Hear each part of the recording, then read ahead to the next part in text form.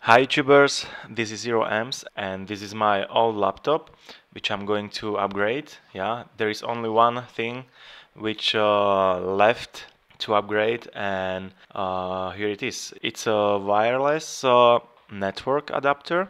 Yeah, and in this video I'm going to show you how to replace it very quickly in your laptops. Why did I decide it for this one? It's a recommendation from Dell support, so I'm going to trust them. Yeah.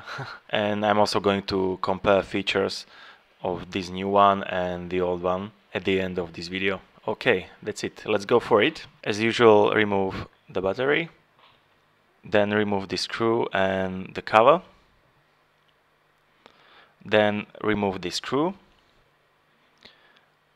gently remove this drive, then remove this screw, this one, and the last one. Now you have to remove this plastic cover, so pay attention not to break it.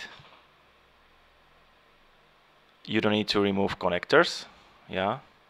Then remove the keyboard, but the connector can stay plugged in. Then remove antenna connectors from the adapter and remove the screw and slowly pull out from the slot.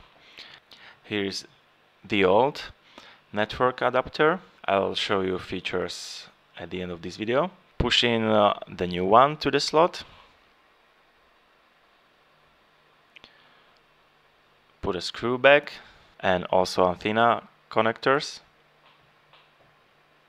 Put the keyboard back and the plastic cover. Again,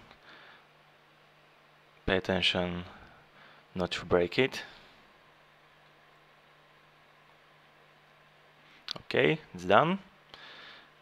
Then return back the screw, this one and the last one.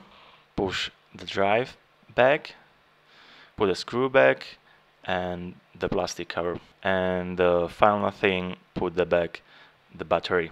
And that's it. So let's have a look at comparison. In the picture you can see both network adapters.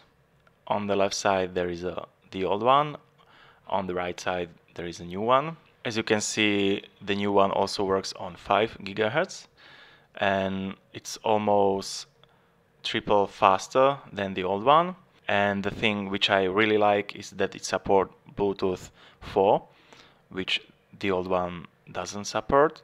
Yeah, therefore before upgrading I had to use this adapter for Bluetooth 4. Yeah, and from now I don't need to use it, yeah, at all. And that's it. So thank you for watching. I hope it was kind of useful for you, and see you next time.